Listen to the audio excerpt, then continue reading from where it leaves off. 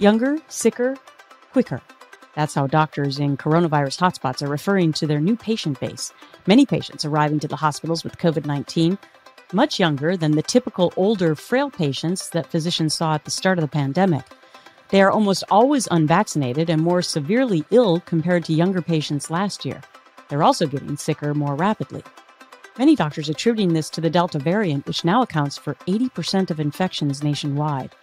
Various studies finding the Delta variant may cause more severe disease overall, but so far there is no substantial evidence that the variant is worse for the younger population.